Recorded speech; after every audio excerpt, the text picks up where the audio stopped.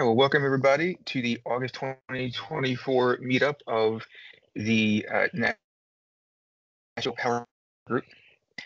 So I think we've got a great session for everybody today. We've got some updates from Power BI, a little bit about some of the conferences that are coming up, and then we've got a great session from Jason Romans all about how to improve your report performance and really, I think, improve your development game with some external tools, particularly DAX Studio and Tabular Editor. I've seen Jason present on things in the past. He's a really knowledgeable subject. I mean, really one of the most knowledgeable people that I personally know on the subject of VertiPack and tabular models. So I'm super excited to hear how he's using those tools in his day-to-day. So let me share my screen and we can get started.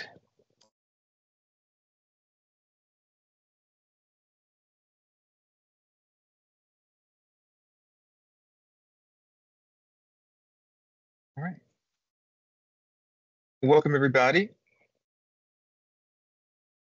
So, like I say, so the agenda for today, we're going to go over some announcements, some what's new in the various Microsoft tool sets that we use, and then we've got a main presentation from Jason Romans, power up your Fabric development with DAX Studio and Tabular Editor. So we want to just talk about some of the upcoming meetings, both for the National User Group as well as some other meetings around the area. So we've got a meetup with Christina Ferris on real-time analytics and Fabric. This is actually our November meetup, and so that's the usual time, 11:30 to 1 on the 21st of November. That's 1 week before Thanksgiving. So that'll be a really interesting conversation on how to use Fabric for real-time streaming analytics. That'll be fun. We don't yet have a presentation for September or October that's locked in. So we definitely are interested in getting some more speakers, talk about fascinating things.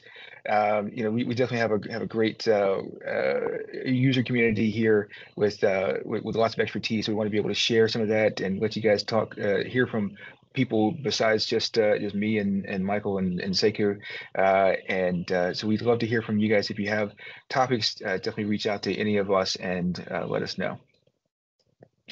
So some of the data-oriented community sessions that are coming up, actually Jason Romans, our presenter today, is going to be speaking at this session on Saturday. So this is Data Saturday Columbus this Saturday in Westerville, Ohio.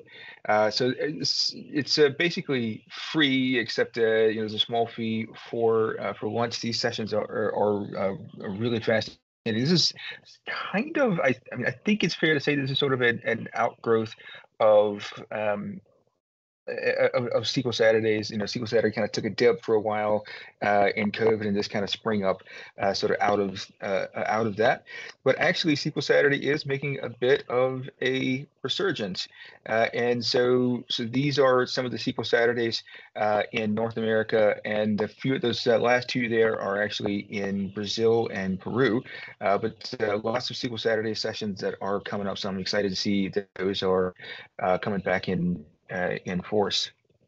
So if any one of those is near you or interesting to you, definitely check those out. I think Jason actually presented at one of those this past weekend. Is that right, Jason? Did Albany, what was it, 2 weeks ago? 2 weeks ago? Okay, cool. I'm losing track of time. Yeah. Are you going to any of these other sessions coming up? San Diego, Minnesota, Orlando. Have not heard anything from Toronto yet, and then have not heard from Oregon yet. Oh. Well, the Oregon one would definitely be fun. The Pacific Northwest is a beautiful part of the country.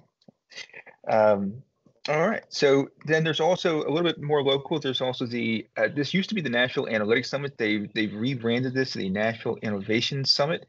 And I beg your pardon. Sorry, I didn't get the location updated. That is not in Memphis. That is here in Nashville, Tennessee. It's going to be September 30th and October 1st of this year. And the registration is open now at nationalinnovationsummit.com. And then there's also the Power Platform Community Conference that's coming up September 18th, 19th, and 20th at the MGM Grand in Las Vegas. This is kind of one of their big conferences that Microsoft puts on all year, and I'm sure that there'll be just a ton of things there. There's also pre and post conference workshops on the 16th, 17th, and 21st of September. I've also got a mock letter that you can send your boss to try to help him you convince your boss to fund sending you to this conference. So if that's something that would be interesting, you can go to that website there. And then there's also Memphis Microsoft Community Days that's coming up October 3rd and 4th. I'm actually going to be presenting at this session, so I hope you'll definitely come join me for that. Then the last thing that I will mention is Past Community Summit, which is definitely one of the bigger conferences for the year. It's coming up November 4th through to the 8th of this year in Seattle. So definitely one not to miss. Sekou, I know, has presented that at that session conference in the past. So, if there's any one conference that I would go to, I think this would be the one. All right, so I just want to talk about some of the things that's new in Power BI. I do have a few demos, or just a couple of demos here that I'll be going over. And so the big ones that I want to talk about actually are the general availability of the enhanced role-level security editor in Power BI Desktop and DAX query for DAX query view in Live Connect. And I think that these are both really interesting. The DAX query view, what they're doing is they're kind of supplementing some of the functionality that you've only really been able to get in DAX Studio. So, this is not going to replace DAX Studio, certainly not yet anyways. So the stuff that Jason's going to talk about is going to be still super, super valuable. I think they're just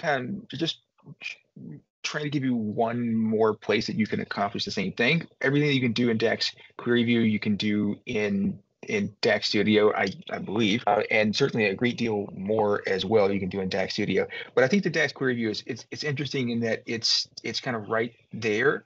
So that's a nice functionality. So I just want to demonstrate that to you guys. So I'm going to so let me do that demo now.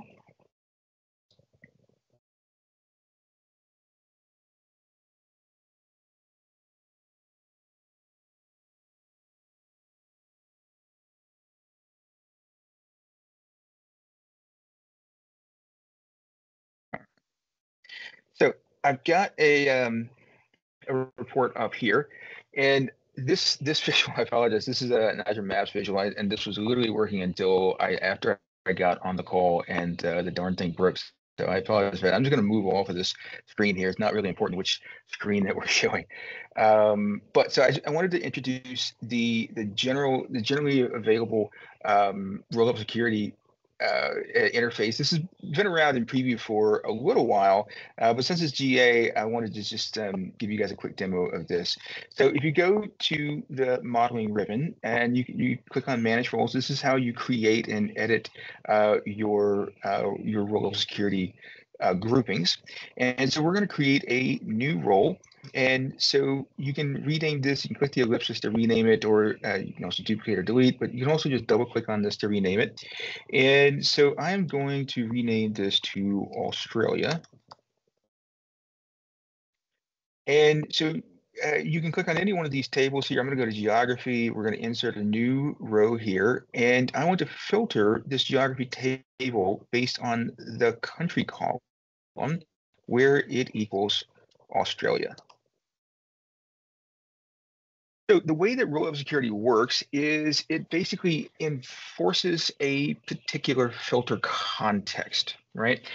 And so anyone who does not have sufficient workspace permissions will only see the data that they're allowed to see based on the role-level security policies that are in place. So, so if you are like an admin for the workspace to which you publish this content, you're going to be able to see everything. But if you're given permission to view this report through an app, for example, you're only going to see the rows for which you have permission via the role of security groups that you find yourself in. So what you do is you'd create one or more of these role of security groups that have some filter context in it. You save and publish this report to the Power BI service, and then that filter context is then enforced. So I'll explain that just a bit more in just one second, but I just want to demonstrate that you've also got this DAX editor, so you can actually switch this to a very traditional DAX editor view. We can even add elements here, so I can say, and city, for example, you see it's got IntelliSense here, and city equals, actually, sorry, I think, let me say state equals Victoria. And you can verify this DAX expression. You can switch back and forth between the two. You'll see that it just simply gives me a second line here. And so this is going to pass in the filter context, the dual filter context of country equals Australia, state equals Victoria. And so if I save this and then we take a look at the data model, so this geography table here has a one-to-many relationship with the sales table via the zip and country column. And so what it's going to do is it's going to pass in that the filter context for country equals Australia, city equals state equals Victoria, and it's going to pass in those zip codes for which both of those things are true. And anyone who is in that role of security grouping will only be able to see those records where that filter context is satisfied. So that's been around in preview for a little while, but since it's GA, I wanted to show that to you guys. So the other thing I wanted to show was the DAX query view in a live connection. So I've just got a blank file here, and I'm going to go to our OneLake Data Hub, and I'm going to click on Power BI Semantic Models. This is going to bring up a dialog box here that's going to list all my semantic models that I have, and I am going to say dashboard in the day here. And we'll connect to that. So now we've got a live connection to our dashboard of the day data set. You'll see our tables here on the left in just a moment. Now you'll notice that we did lose our table view, right? So you can't look at the actual data that's in the tables when you're live connected to a data set. This new DAX query view that came up is an interesting workaround to that. So we can go to the model view. We can see the tables that we're working with here. They have been sort of rearranged. You can move them back to whatever orientation that you want. You know, the layout doesn't really matter to the actual functionality. But so if we come to the query, the DAX query view here, so you can write. You can write DAX queries here. This is, again, something that you've been able to do for a little while with models that are in the file that you're working with, but you've not been able to do that for live queries. One nice thing that you can do here is I can say, for example, evaluate sales. And whereas you cannot see the data that's in the sales table, this is actually one way for me to be able to see the data in the sales table. The other thing I can do is I can say top in 100, for example, and I can just take a look at the top 100 rows of the sales table, for example. You can also right click and go to quick queries, and you can say show column statistics, and this will render some of the column statistics, counts, how many distinct values there are, min, max. For date ranges, it'll give you the lowest and highest date, averages, medians for numerical columns, so on and so forth. So this just gives you some nice statistics for your data set. So for example, if we were to do this for sales, it's going to have some more numerical columns, and these a few more of these columns here would light up for that. So it's just a really nice way, even if you don't have the model open on your desktop and you have a live connection to that model, it's just a nice way to be able to explore that data within Power BI Desktop, just to get a feel for some of the data that's in here, some of the statistical ranges for the data, get a sense of the top 100 rows or even the entire data set if you like. So those are some of the things that you can do with the DAX query view in a live connection. Right.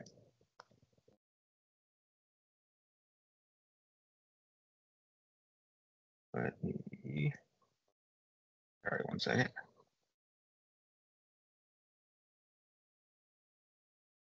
All right, so the July YouTube video and the blog post are all out. You guys can check that out for the rest of it. It's all fairly self-explanatory, but those are the two that I found most interesting this month.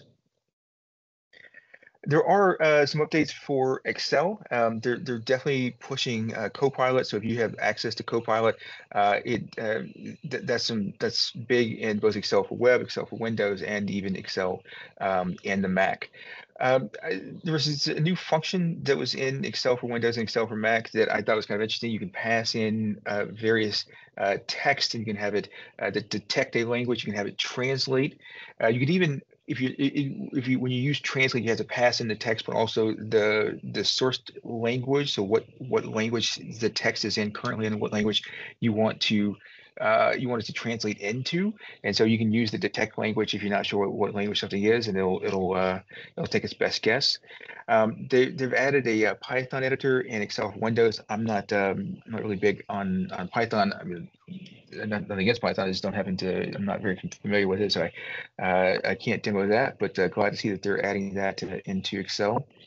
And they're very slowly making some small improvements in Power Query for the Mac, just making that a little bit more accessible. So glad to see that. There's some small updates for Power Automate Desktop. So if you guys are using any robotic process automation in the RPA, they've got some new small functionalities for that. So they got some new Excel actions that have been added and a few other small pieces. And then they built out on that Excel functionality in the July update.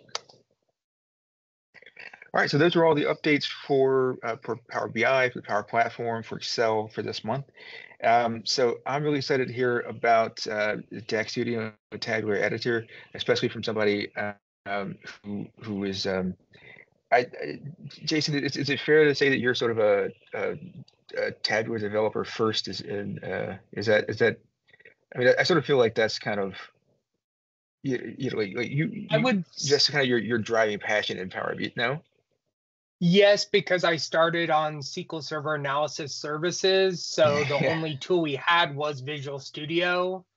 And so that's why I started using Tabular Editor. And then one of my models, that's the only way it was built is Tabular Editor. It wasn't using Power BI. Right.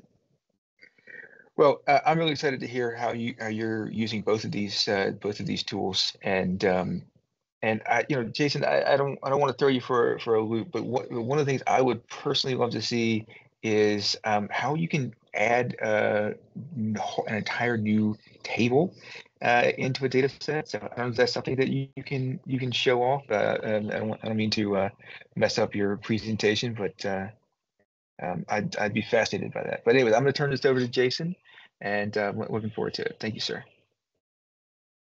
Thank you. I think what we'll do is I'll start with having me on camera also, and we'll see if that works out. And then someone can say like, no, that's not working. It's hard to see.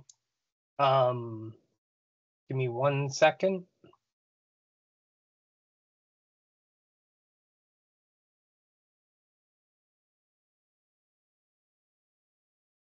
Do you think that's going to block too much of the slides?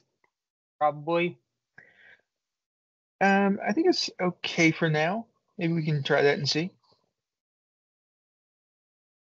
Let me try one more thing. Hold on. Yesterday, I actually had an option where I could select how big I was on the screen, but this time it's not letting me. All right, I think I'm going to go ahead and just do the slide deck. Okay. See the slide okay? Yep, perfect. All right, that's something for me to work on. So welcome everyone. This is Power Up Your Fabric Development with DAX Studio and Tabular Editor.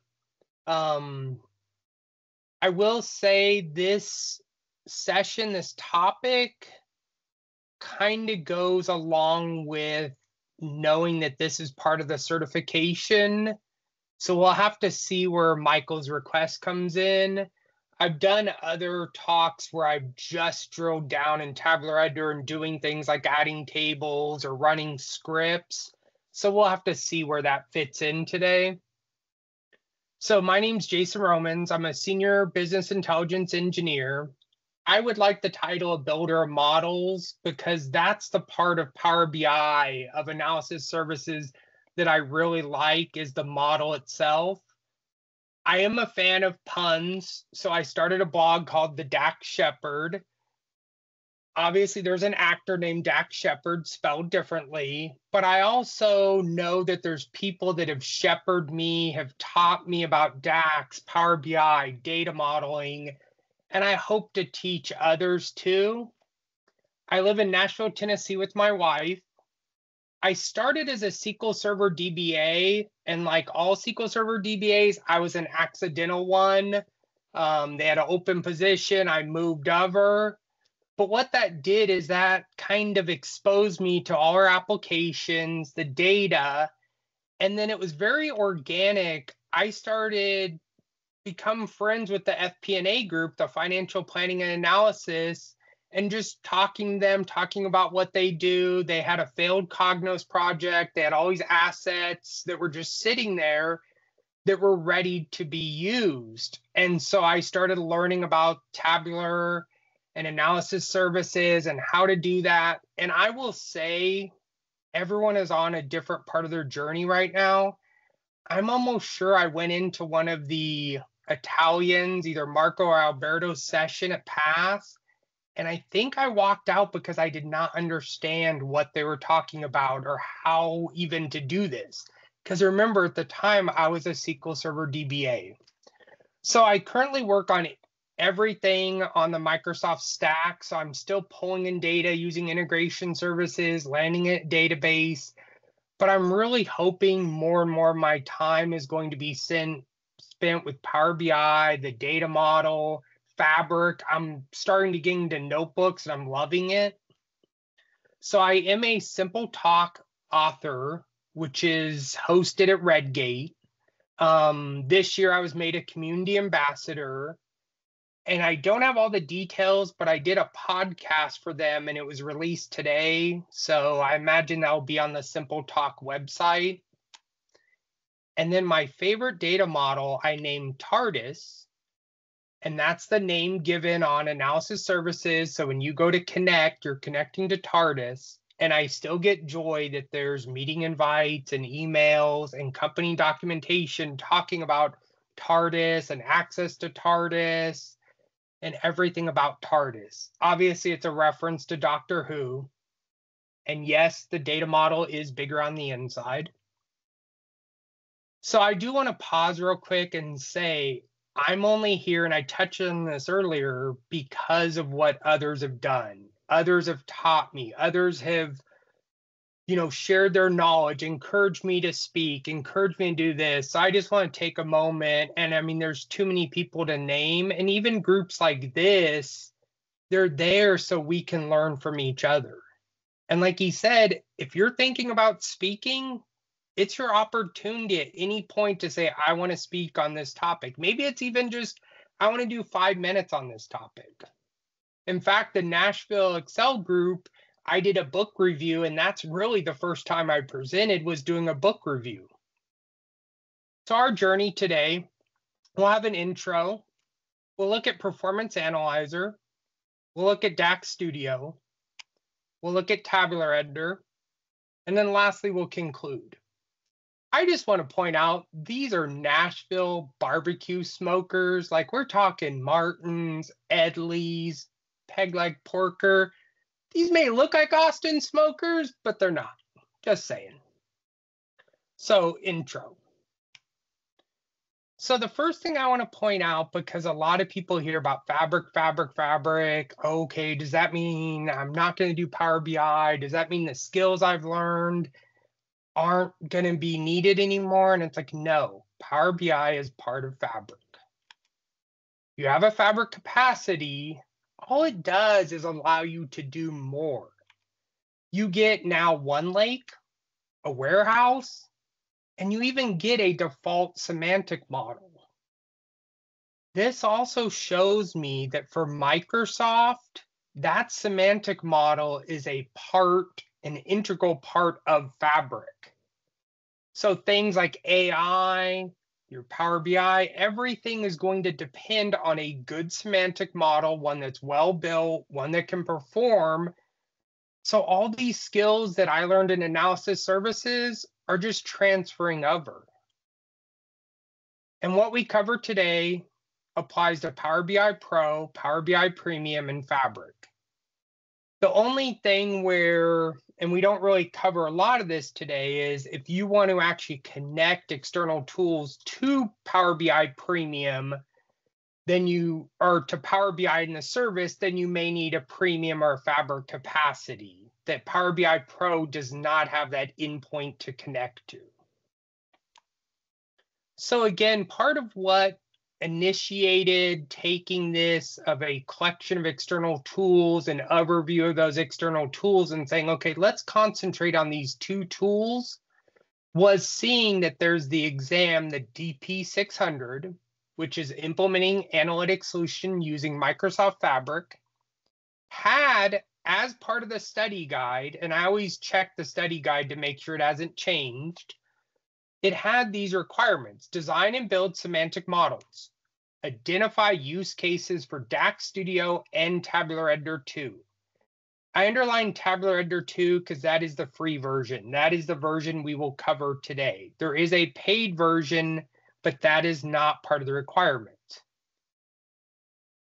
Another of the requirements is optimize enterprise scale semantic models, improve DAX performance by using DAX Studio, optimize a semantic model by using Tabular Editor 2. So let's say you were going to do the certification, you were going to study for it. Full disclosure, I have not taken the certification. In fact, I think it's good because I'm not here to tell you what the questions are, what questions I got. This is the study guide, this is what they want you to know. This is what I would concentrate or at least know. But more than that, that's a certification. That's something you would take. It may get your foot in the door. It may give you a promotion. But ultimately, why is my report slow? This should be our motivating factor. This is the thing that's going to outlive a certification. This can have a lasting impact, whether it's just on our developer skills or our career development. And also, if you're the first person at your company to learn about these tools, then you can share them with your coworkers. So with the certification, I kind of think of this like Office 365. And this is going to be kind of an obvious example to us, but you have Office 365 and you have these different applications and you have different tasks that you have to do. So let's say you were given a set of tasks, or you just know you have to do these tasks as part of your personal life. So for a novel, what app am I going to use? Well, that's going to be Word. For a budget, Excel. A term paper, Word. And then for your profit and loss, that's going to be Excel. And I know some of you love Excel so much that you would write your term paper, you would write a novel in Excel, I understand, but Word is probably the better choice for this answer. So same thing with these Power BI tools. I just break it down as, okay, I have this list of things that if I was given this as a question, what application, what external tool would I use? For a slow measure, I'm going to look at DAX Studio. Best practice analyzer, that's Tabular Editor. What if I need to test a DAX measure change? I'm kind of going between two measures to see which one's better. That's DAX Studio. Automate adding measures in C#, that's Tabular Editor. And lastly, report timings, that really is Performance Analyzer. Again, some of these you could almost maybe argue like, well, that one you could maybe do with this, but these are the ones that if you asked me, these are how I would answer. So first thing we're going to look at is Performance Analyzer. And again, today we will go just a little bit where things get a little uncomfortable, a little complicated, And for probably the certification, you wouldn't have to go this far. But part of the reason I do it is to show that behind the curtain, there is a lot to Power BI and performance tuning. And for some people, that's going to be the thing that really attracts them to Power BI. So starting with Performance Analyzer, this is not an external tool. IT does not have to install this for you. It's built into Power BI Desktop. So if you go to Power BI Desktop and look at the ribbon and go to the Optimize, there's Performance Analyzer, and it's given the category under Review. So once I click on that, it opens this little extra, basically, tab, and then you have some choices. So I want to go ahead and start recording. I'll click on that button. Recording is started. I have kind of a couple of choices. The most obvious is I want to click on that refresh visuals. If I do that, I'm going to refresh all the visuals on the page. So I click on refresh visuals. But I also have the choice of, okay, I actually don't want to refresh all the visuals on the page. I just want this one visual. I can click on this icon that's at the top right of the visual, and that will just refresh this visual. I do put a note that your timings, and we'll look at those, for the other category will be different if you just run it on this one visual. So there's no right answer, it just depends what numbers we're looking for. So once I click refresh visuals, in this case, I did it for everything on the page, so there's 2 cards in a table. If I go and expand that view, it shows those 2 cards in a table, and we have the total for the card, which is 65 milliseconds, so very fast. 3 milliseconds for DAX query, 3 for visual, other is 59. That is very fast. I would be happy with these numbers. So if I blow up that detail, again, we see those numbers are very good. I even have some options to copy the query. I also have this option to run in DAX query view, something Michael spoke about. So we have 3 numbers. We have visual display, other, and DAX query. So visual display, it's the time spent on producing that visual. So basically drawing the visual. If we go with a restaurant analogy, this is like plating the food. You could go to one restaurant and they just slop the food on the plate. You could go to another restaurant and they take their time and they put everything, they put the parsley in this and a little spread of this and just plate it perfectly, but it takes a lot longer to actually plate. That's how I think of this. So it's fun trying to create slow queries, slow visuals, and then also to create ones that aren't too slow for demos. So I created this one by basically making it so it's by the day and then put a lot of measures on this. Obviously, a visual person, someone who's speaking about the value of this, we would also question, is this visual even valuable to someone looking at it? But we're not concerned about that right now. We're concerned about this thing took almost 500 milliseconds to draw. So how do we solve that? We could reduce the complexity of the visual, maybe make it by month. Does it really need to be by date? If we're doing a lot of things where we're picking for each visual, we're picking the colors, we're putting backgrounds, we're doing all that, you may actually want to use a static background image.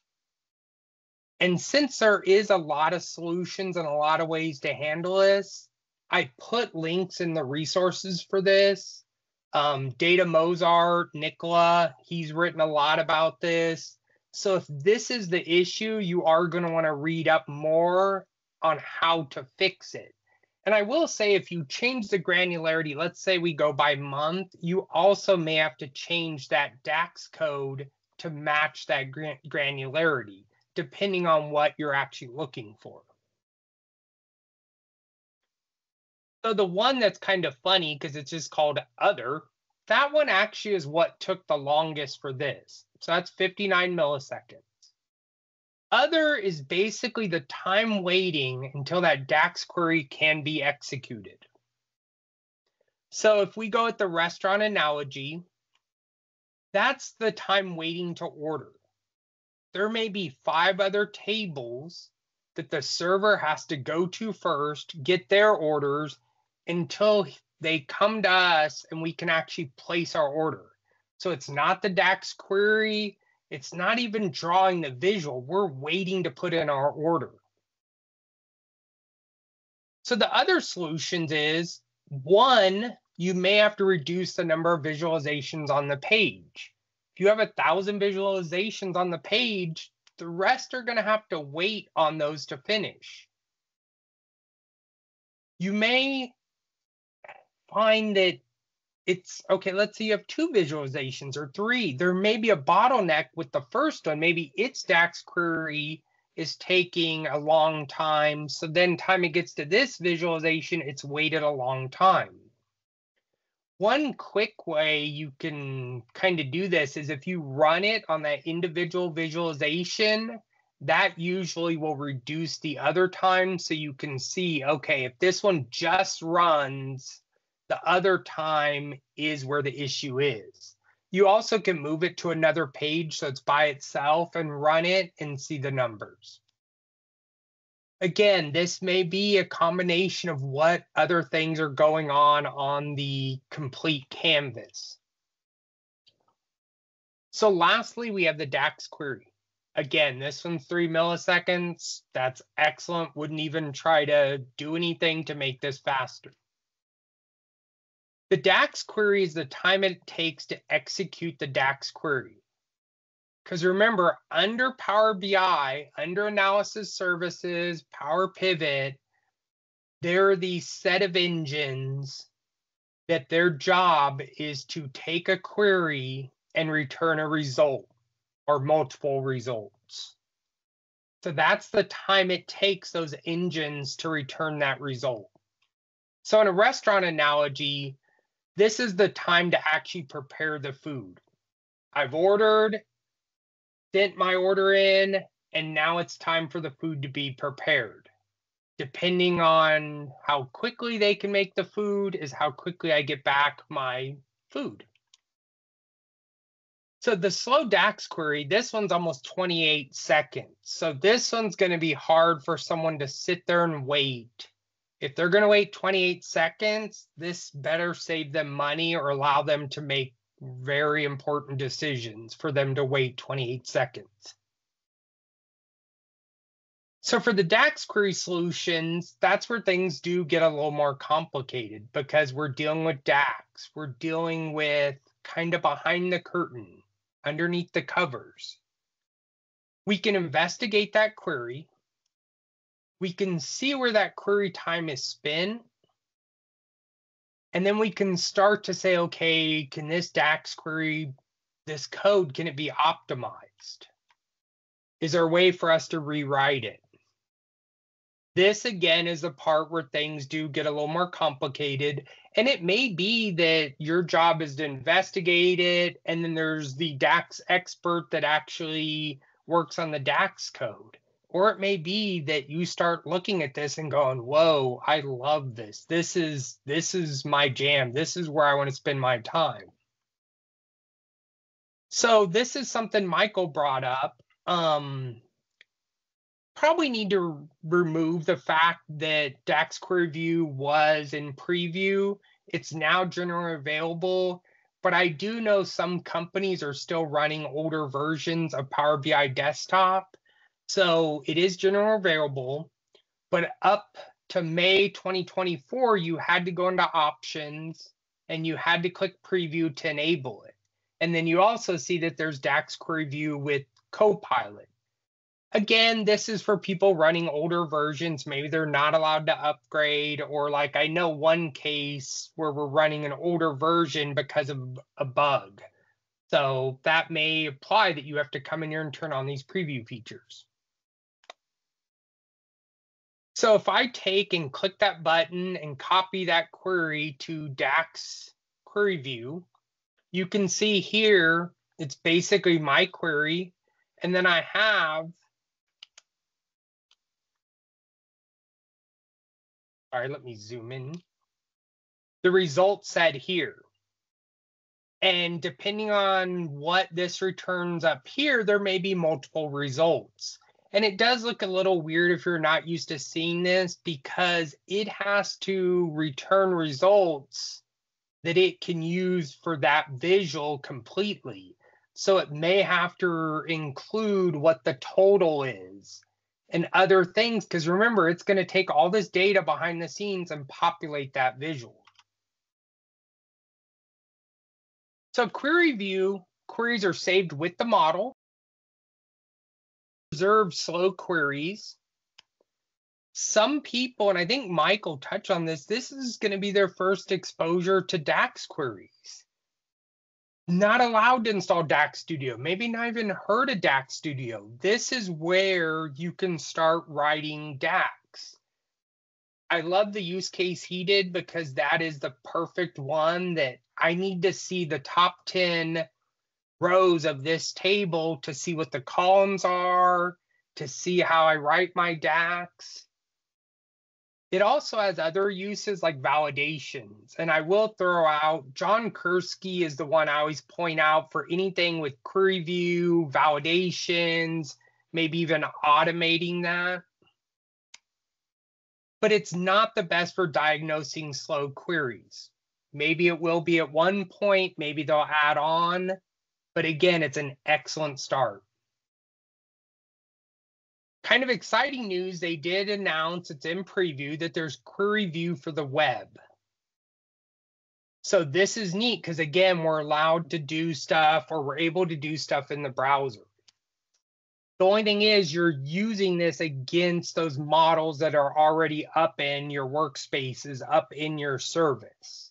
So that's one kind of limitation. If I have this Power BI desktop file open and I'm working with it and I'm writing measures and stuff, I want to be able to work with it in that Power BI desktop file. So Performance Analyzer. I'm going to go ahead and open up a Power BI desktop file.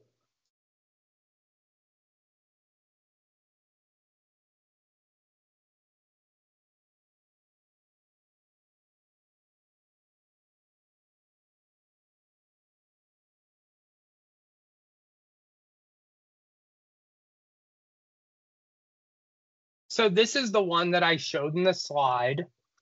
So again, it's built into Power BI. You can go to Optimize, Performance Analyzer. I'm going to click on it. And again, I have to start recording for anything really to happen. And then this is that choice I have. I can come over to the visual and click on that little icon just for that visual. But I want to go ahead and run it for all of these. Those are about, 800 milliseconds for a lot of those. And then I can go ahead and do my breakdown. So if I do this one that I know is kind of slow, I see the DAX query on it is fast. It's that visual display that's 544 milliseconds. Not too bad, but again, I was trying to do things that were sort of fast for a demo. But the other is 249. So again, it's waiting for other visuals to populate and to run their queries.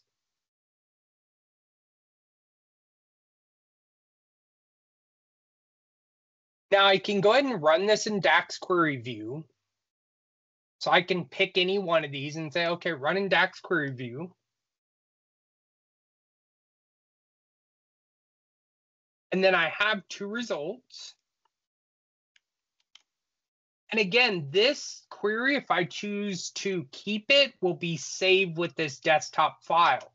So if I'm trying to show someone else, Or again, some people actually have queries in here that they'll use for validation. So the sales table should be this big, or, there's not exceptions.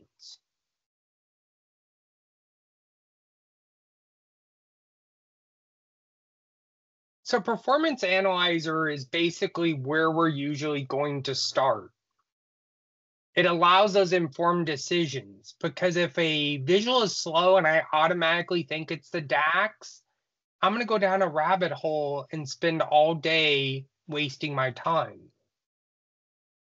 So just because it's built into Power BI, don't underestimate this. This is the way we're going to get that information from those visuals.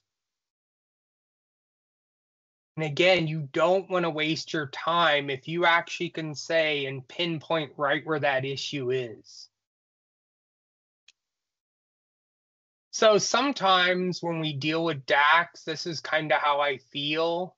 You're just like, please work, please work. Or you get this thing off the internet and you're like, please work.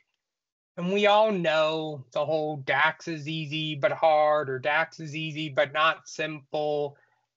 Part of DAX is learning the fundamentals. And so as we get into things that involve more DAX or performance tuning, it will pay off to actually learn the fundamentals and learn what's behind the choices we make. But again, some days I do feel like this when I'm dealing with DAX. So what about that slow query? This one's up to 60 seconds. So this one, if I leave it like this, this better have incredible value to someone to wait 60 seconds for that to refresh. And then as soon as they click on a slicer, how long do they have to wait for that? So now we have to turn to external tools. Not crazy about the name, because I do think it almost turns people off to it. They're really companion tools. External does sound like it's something you're going and getting that may not be approved, or may not be something that you should be allowed to use, or we're going to have to go pay for it. All the tools I covered today, we cover the free version. There are things that you find on the Microsoft support site. So the first thing is installation. So I go to the website, I download this tool. I recommend, if you can, if you're allowed, do a full install. Because then in Power BI Desktop, it will add that little external tools tab icon in the external tools. So it makes it easy to run. So there's a list of the tools I've installed at this time.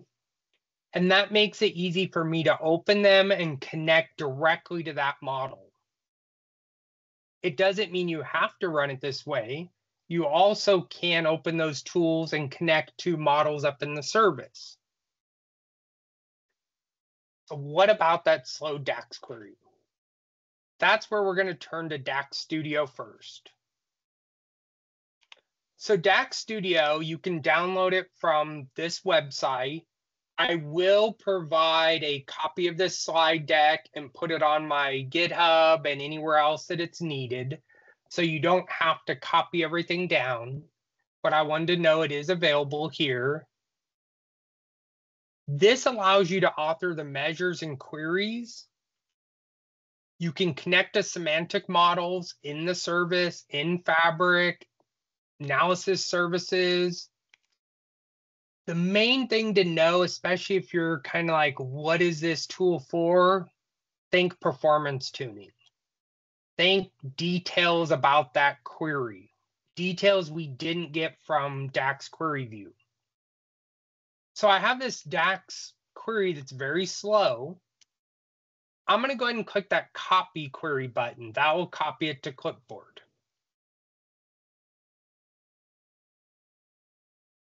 So then I have this Power BI desktop file open. I'm going to go to external tools and go ahead and click the DAX Studio icon.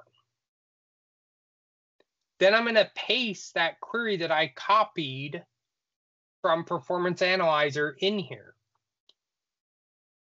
DAX Studio can be a little intimidating because there is a lot of icons on the ribbon, but just like anything else, you learn to use it as you need them.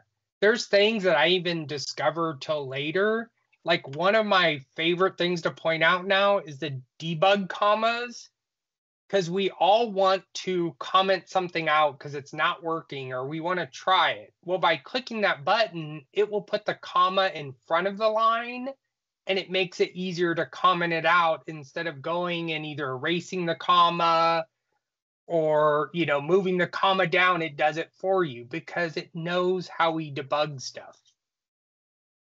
So there's a lot to DAX Studio. To me, as a DBA, I use Management Studio on a daily basis. For Power BI and DAX, I use DAX Studio on a daily basis because this is how I interact with that semantic model. So if I go ahead and run this, we get those results just like Query View. It even has the total, everything in here. But the power and the thing we're really concentrating on today is these traces that are up here. This is kind of where the power is, and DAX Studio had this really early, and so that's why a lot of people used it early on. So the first one is all queries. Coming from SQL Server, this is like Profiler. I know they want us to use extended events, but we're all still using SQL Server Profile. Just don't tell anyone. This is where you click on this, and this will capture all those queries that are going on. Those are being requested of the server. Hey, I need you to do this. I need you to run this, evaluate this. And you can sit there and run that. It can be helpful if you're trying to capture a query that maybe someone else is running, but for the most part, you may already have that query copied like we did earlier. In that case, one of the first options is query plan. So query plans, there's two types. There's a logical and a physical. And it looks like this. The problem is with SQL Server, we have visual tools that allow you to visualize the query plan. So when you first see this, I kind of want to borrow a line from Patrick from Guy in the Cube. But the French toast. Now I'm probably going to get like a cease and desist, and he's going to send, you know, trademark infringement. But seriously, this is a lot, and this may turn people off. But remember, we have other tools. We're going to cover the other server timings. For the most part, if you want to go down this rabbit hole, if you really need this, then that's something you're going to get like the optimizing DAX book or the videos and really go in depth. I will add the first thing that I've started to use from this is looking at that number of records returned. If this is 1 million records, and I'm only expecting 100, then I'm going to wonder, why did it materialize all those records when it's only going to return 100? In this case, it's only 119. Again, don't think on the certification you're going to be given this and have to answer anything, but that's just me. So this is the gold here, the server timings. So we do have to stop and realize Power BI, Analysis Services, Power Pivot, there's two engines underneath that are working to try to answer your queries. There's the formula engine and the storage engine. The formula engine, it's basically like the conductor. I realize I've been using a restaurant analogy and I probably should come up with something that's more restaurant-like, but I also like the conductor analogy. So the formula engine, it's not going to cache. It's single-threaded, but it's able to do the complex operations. We'll pause here for a second because we're about to talk about the storage engine. And this one gets a little confusing for some people because we talk about the storage engine, we're not referring to when you use import mode, Vertipack. We're not talking about loading that data when processing the model. So when that comes up, we talk about query folding and does this query fold? What's the native query? We're talking about after, if we are using import mode, after that data has been pulled from the source and stored in the storage engine and actually processed and split up into columns and all the optimizations that go on. So we're not talking about when you refresh daily, hourly. We're talking about that data's been refreshed. It is now in that storage engine. In this case, and for the most part, when we start, the best place to start is import mode, VertiPack. That's what you really should be using unless you have a case where you cannot use VertiPack. You know, you need a little bit of data that's more up to date. But VertiPack and import mode should be where you go first. So all of this is stored, and then we are going to query that on the fly. Every time we look at a visual, every time we apply a slicer, we're querying that data. If it's in import mode, VertiPack, that's probably going to be quicker. If we're in direct query, it's going out to a SQL server or Snowflake or something else. So I just wanted to point that out because I know that's been a little confusion of, oh, are we talking query folding and refresh?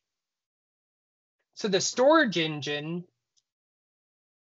this is where we really want most of that query time to be spent because it has the ability to cache the data, ability to be multi-threaded, but the type of operations available depends on the storage engine.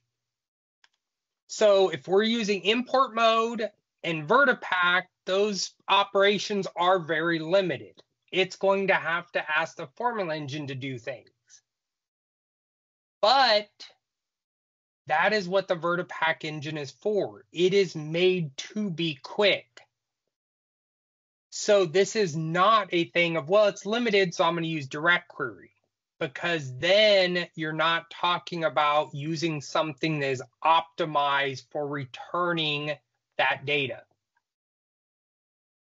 And on that note, some of the things we'll cover just a little, direct query and the different types of storage engines, but that starts to really get out of the scope of this presentation because now we're talking about how do you performance tune direct query?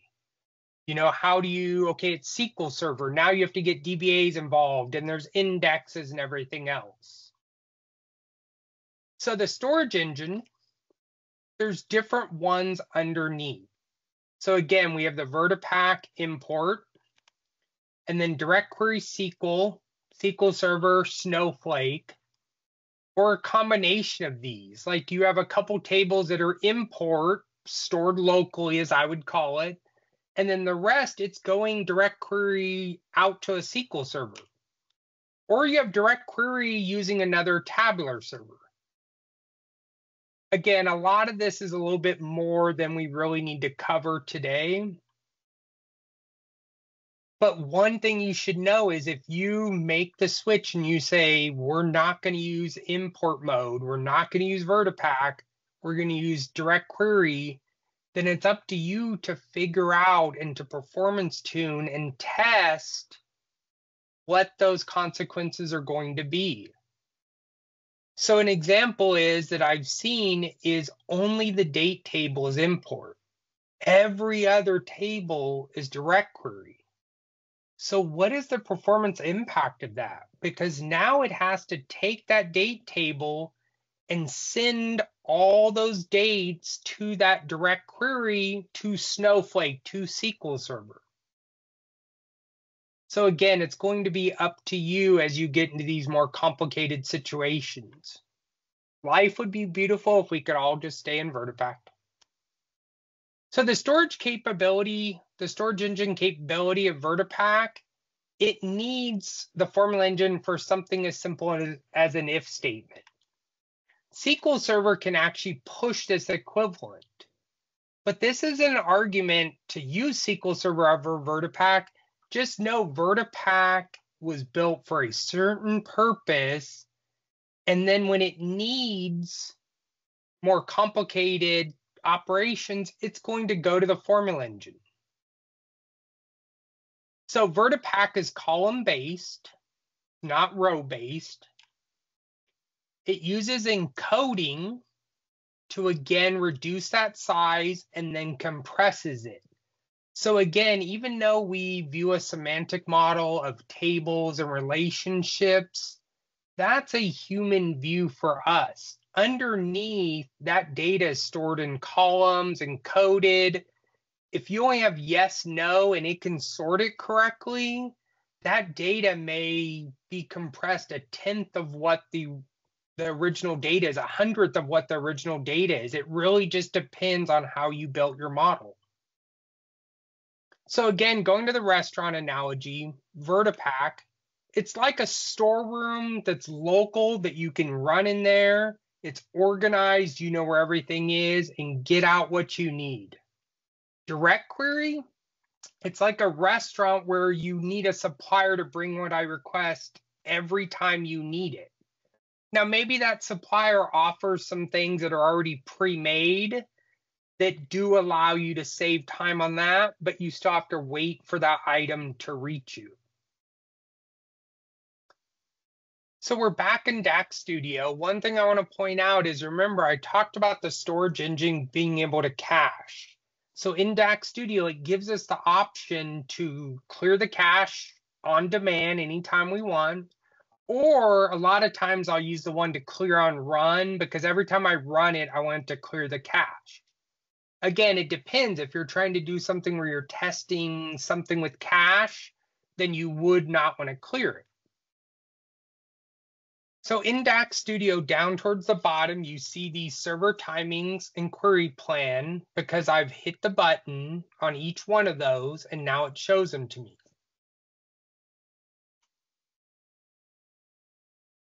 So one of the simplest DAX query we can do is just evaluate a table.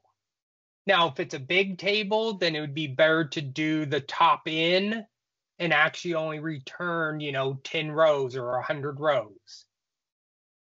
But I want to show you, when you return just this simple query and you go to DAX Studio, you can see kind of what looks like SQL, but we're dealing with import mode, VertiPack. We're not dealing with the SQL server. So technically, this is kind of a human readable form of what looks like SQL. Behind the scenes, it may not actually run something like this. This is called XMSQL. And one thing I point out is, you notice that it added a row number to this query. And that's because if it doesn't have that row number, it's going to try to aggregate this query. So if I'm only looking for a brand and color, it will try to aggregate that and reduce the number of rows returned. By putting a row number, it will now return every row, which is what we want when we say, give me the product table.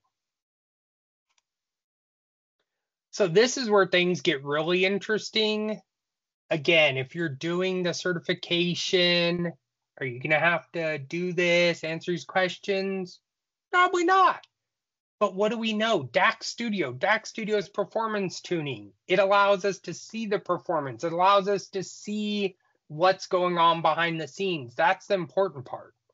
So on this query, we have this little timeline, and it shows this one is mainly in the formula engine, and blue shows where that storage engine comes into play.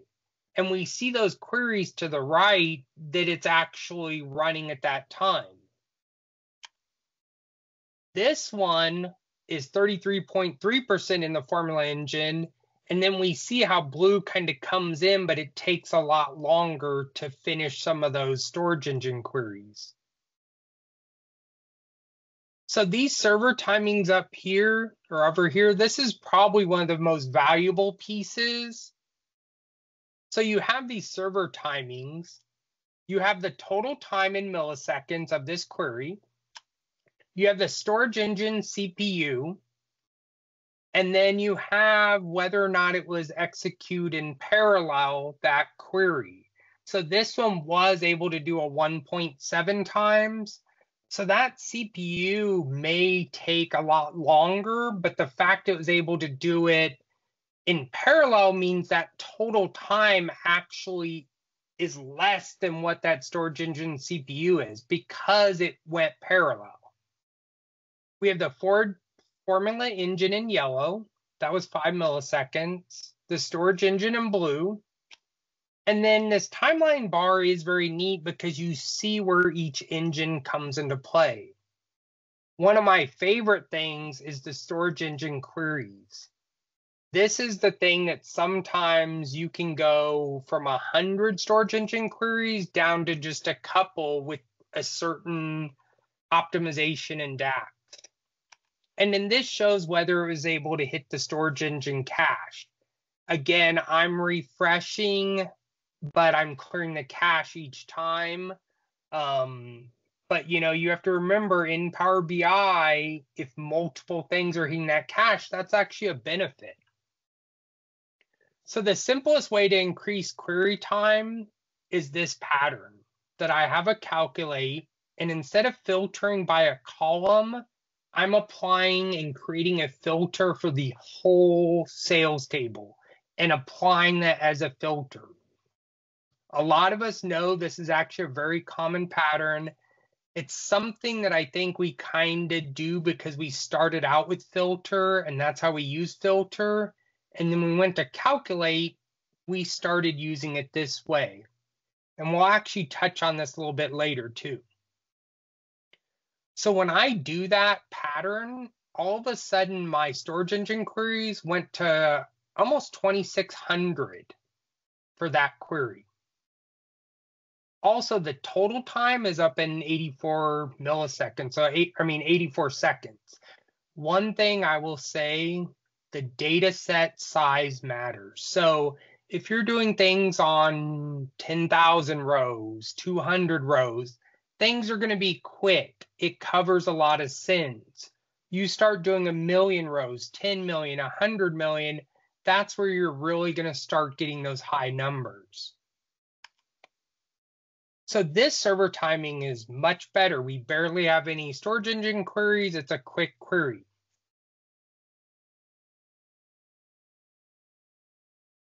So this one, you can see it's heavily in the formula engine. And the only reason that matters is we know the formula engine cannot go parallel. It's single threaded.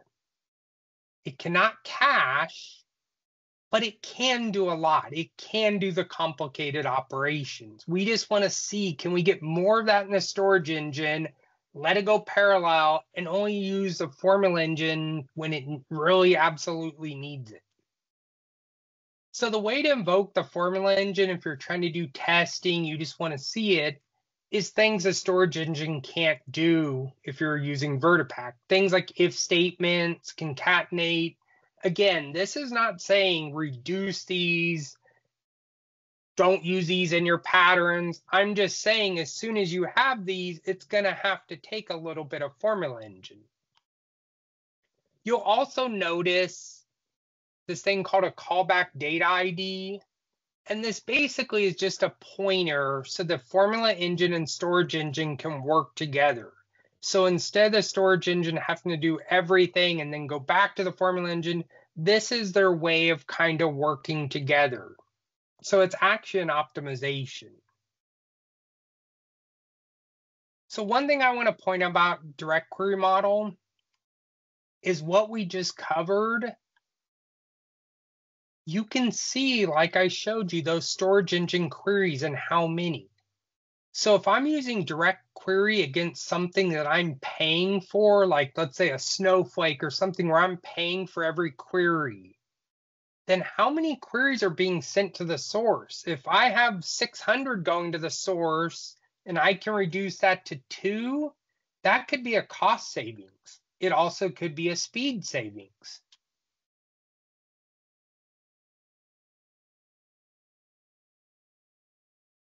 I already have that Power BI file open.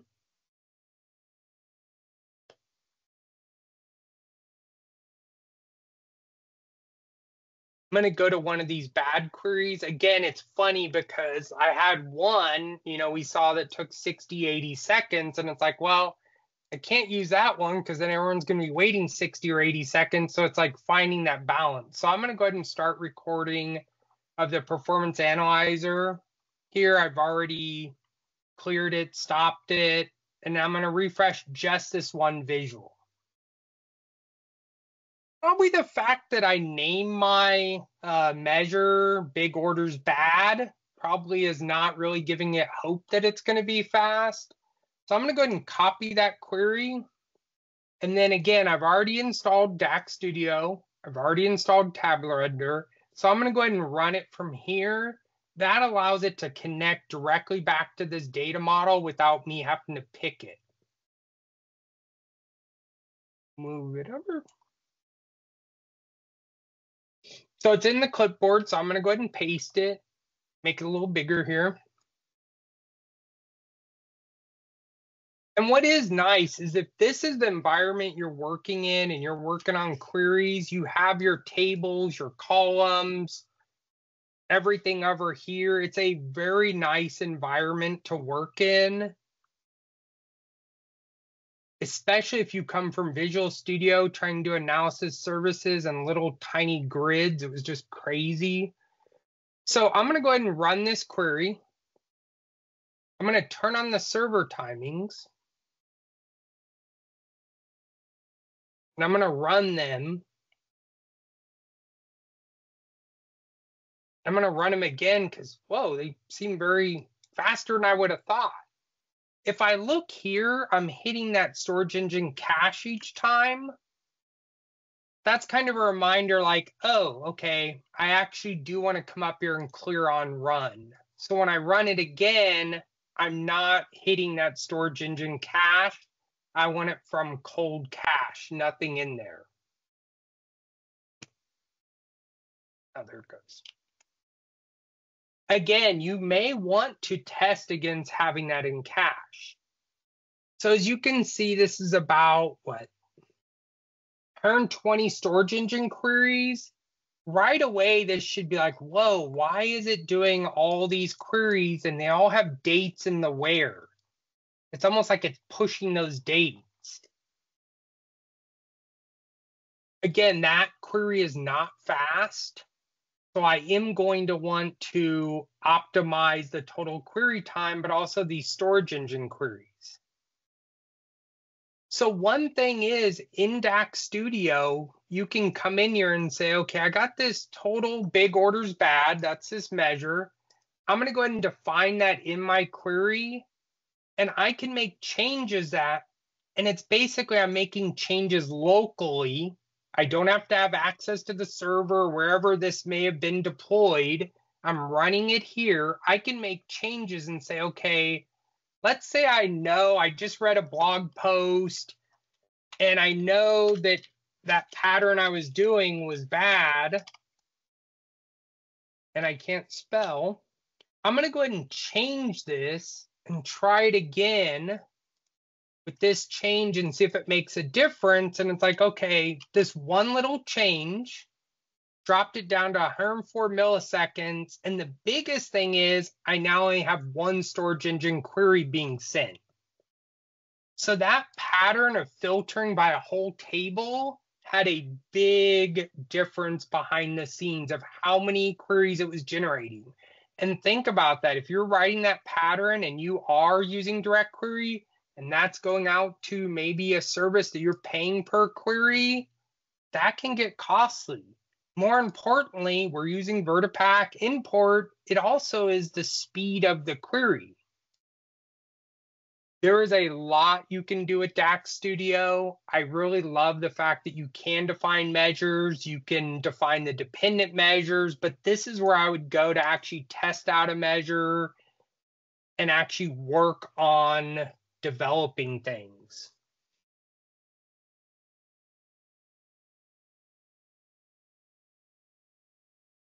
And as you can see, I mean, with time, we have to kind of cover a little bit of each tool. And like I said, knowing that we have that study guide in mind and just knowing what we want to get out of each tool, I think this is a good kind of compromise. So what about taking proactive measures? Like, how do we find that pattern that I just mentioned ahead of time? Or what if we have 100 models or 10 models that we just inherited? How are we going to even see if those models have issues? That is where Tabular Editor comes in. So Tabular Editor, its main use that I used it for is to develop the model, create things, create tables, columns, make changes. The way it was originally created was the person who developed it, Daniel, had to create, or not create, he had to take 600 measures and move them all into a folder for a client. That meant he would have to click, change, click, change, click. Instead, knowing for analysis services, there's a little JSON file in the background. He created an editor that would just edit that file and allowed him with C# to script out that change. And I think was done like in an hour, definitely by the end of the day, and then took the rest of the week to actually develop that application. That change would have took him a week, and that client would have had to wait a week for him to make that change manually. You also can audit the model, and this is where we come in today with Best Practice Analyzer. Again, there is a lot to Tabular Editor, but this is the part we're going to kind of drill down on today. So Tabular Editor 2.x, you can download, it's free. Here's the link to GitHub. Something that I always forget to mention is Tabular Editor has wonderful free training, has wonderful blog posts, especially if like Kurt does a blog there. They have great training, not only on their tool, but just semantic modeling and best practices and stuff that's not even about the tool itself. So again, it's free. This is the version listed in DP600. You are not required to buy or use the one that costs money. Tabular Editor 3 is the one that's paid. It does have extra features, so it has things like a DAX debugger. And then where I've started using it a lot lately is to script out DAX. So if you have 10 measures in a model, you can script them out and then move them to another model really easily. Again, Tabular Editor 2 is what the certification is. It's the thing you can download and start using today. So as soon as we see anything about optimizing a semantic model, Tabular Editor 2, even if it just optimizes a semantic model, forget the Tabular Editor 2, that's Best Practice Analyzer. And I will admit, Tabular Editor 2 is not the best as far as scaling and UI and for screenshots. But so under tools, you'll see Best Practice Analyzer, and then to manage those BPA rules. So to add and manage rules, they're basically just a JSON file. So you could make the file from scratch and point. Oh, hold on 1 second.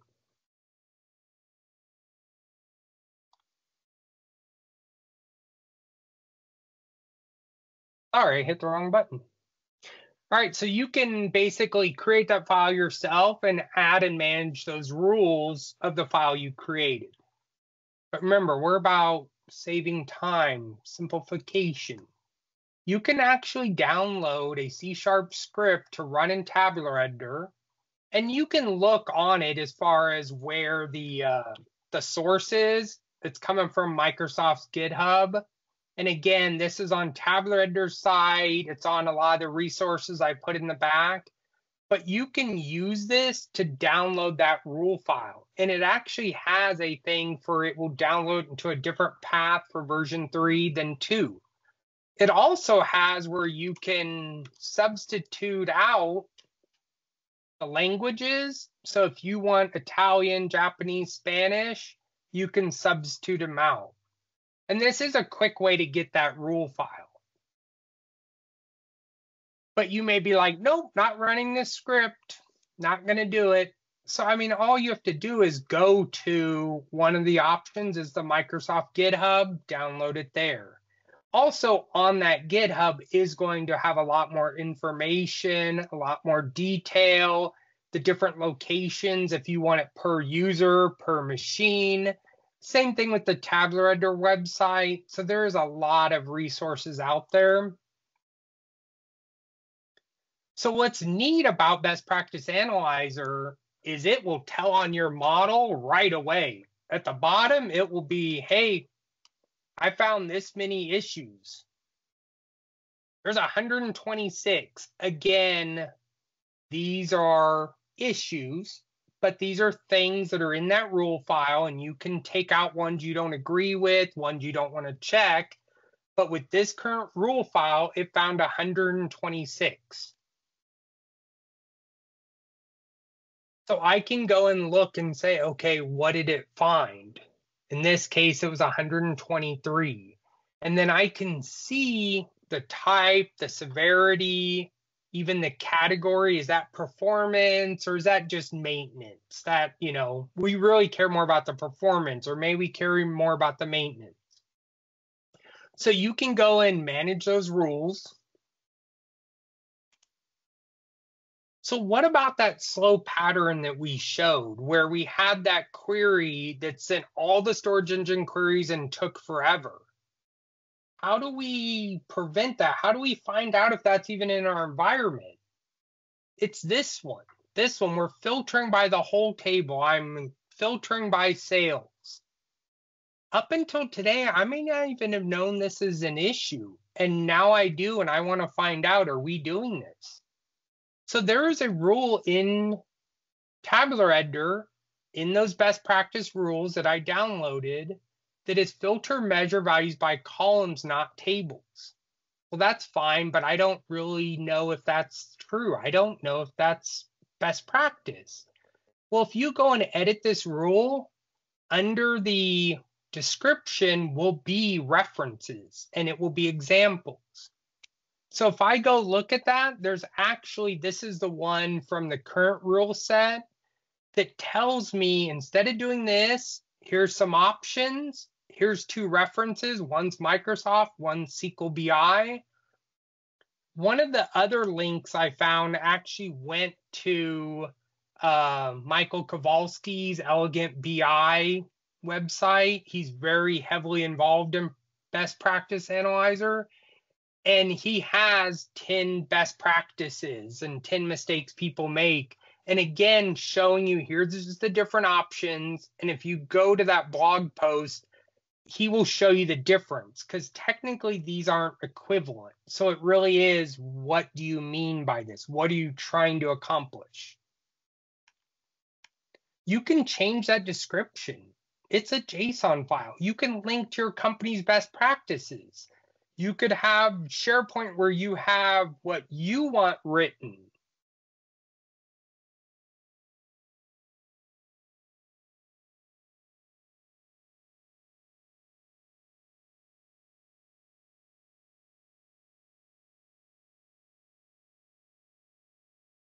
Opening Tabular Editor. So again, I'm doing it from this external tools so that I'm doing that direct connect back to the model. And like I told you right away, it's like, whoa, we got 122 issues here.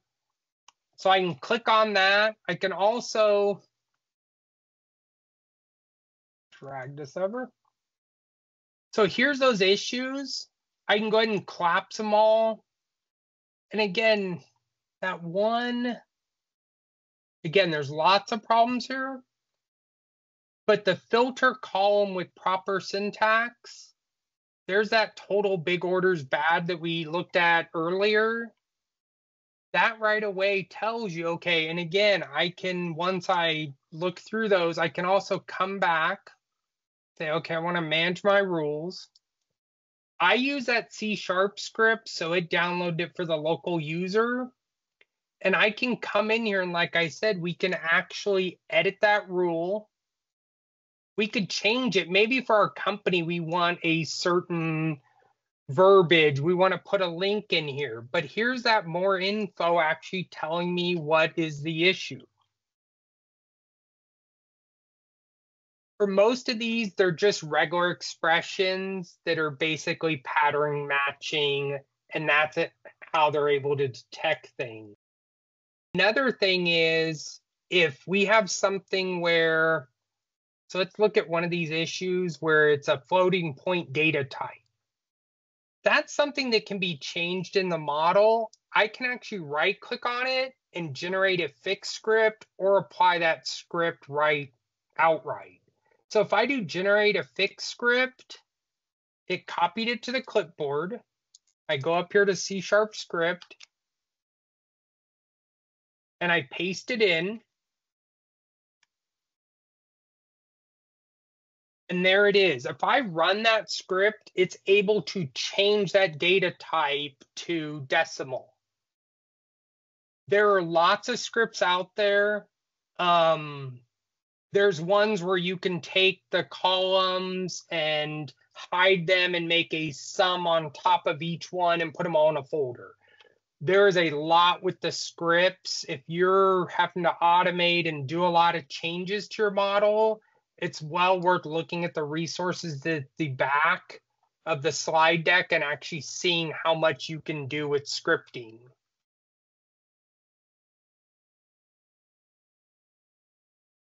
Again, today, the main thing is the fact that if you did have to identify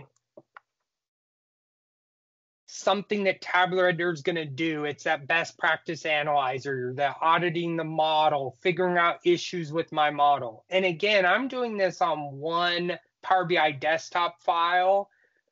But remember, I can open that up and connect to different models up in the service and check each one and be like, whoa, this one has 100. Oh, this one has 200. Okay. And maybe for your company, you reduce that down and say, okay, we're going to check for these 5 things. Or as we build the model, we're going to check for these things and see if we have issues.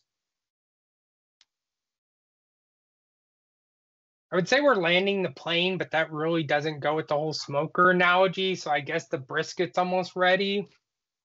So in conclusion, you have a slow report, whether it's you noticing a user, where do you start?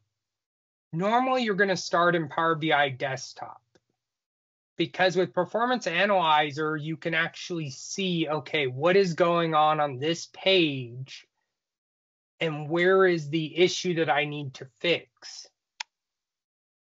Then we may, if it's with a DAX query, we may copy that out to DAX Studio and actually run that and look at those server timings. But what about prevention? That's where Tabular Editor is going to come in with Best Practice Analyzer. That's where it's able to tell you this is the issue that this model has based on, again, these rule sets. And I say that a lot because it really depends on what you agree is best practice. So the takeaway today is basically the time invested in these tools, I think, goes beyond the certification. I think the certification's excellent. I think that's going to be my goal for this year.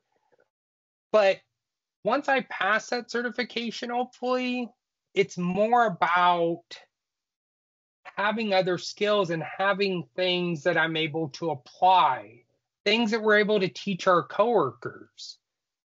We're able to take, and we have even got into some of the Tabular Editor things, like I mentioned, the scripting. Instead of having someone take a whole day to sit there and make changes manually, the fact that a script could maybe do it in a minute. And this can only enhance your skill set. I will tell you, the more and more time goes on, the more I see that all people think of as Power BI is a visual. Power BI is visuals. That's all it is. They don't know there's engines behind there. They don't know there's multiple formula and storage.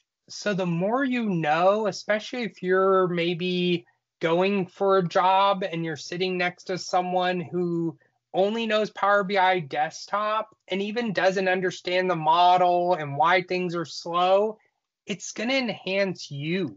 It's going to make you better, more productive. And again, I love Power BI Desktop, and I think DAX Query View just shows they keep putting more into it, but it can only do so much. We need some of these other tools. Like I said, I have a bunch of resources here. I tried to put as many as possible.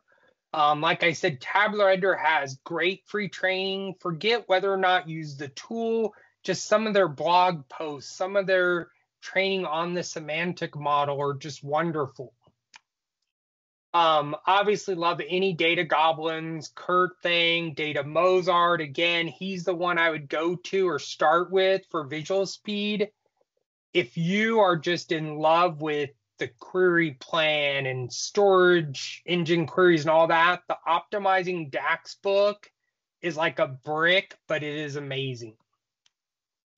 And again, I will put these slide decks on my GitHub. I did use the smoker icon from a website. Are there any questions? If you say you couldn't hear me the whole time, I'm going to die inside.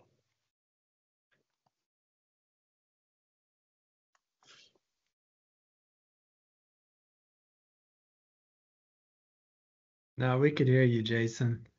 That's a fantastic presentation. Thank you.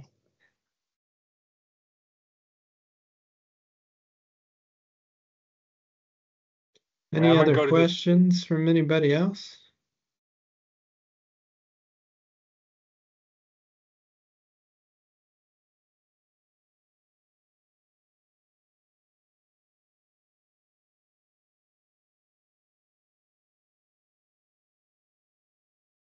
Jason, I just want to say how much I appreciate seeing this. I feel like I'm ready to take the DP 600 today. So definitely got Yeah. that needs to be my goal too. To take that exam. So I heard it can be a tough exam. So I appreciate all the preparation we can get. So let me bring up my screen really quickly here. No other questions. So we want to thank Jason Romans for his great presentation on DAX Studio and Tabular Editor. This has been a really fascinating presentation. We do have our talk for November scheduled. So this is the 1 week before Thanksgiving, Thursday, November 21st. This is real-time streaming analytics in Fabric with Christina Ferris. That should also be a really fascinating talk as well. We do have openings for September and October. So if you have a talk inside of you that you've been wanting to get out, you've been wanting to practice, tell everybody about, give us a shout. We'd love to talk to you about that. So I know we're a few minutes over time, so we're going to go ahead and let everybody go. Thanks for sticking around, and thanks again, Jason, for a great presentation. Thank you. I appreciate it.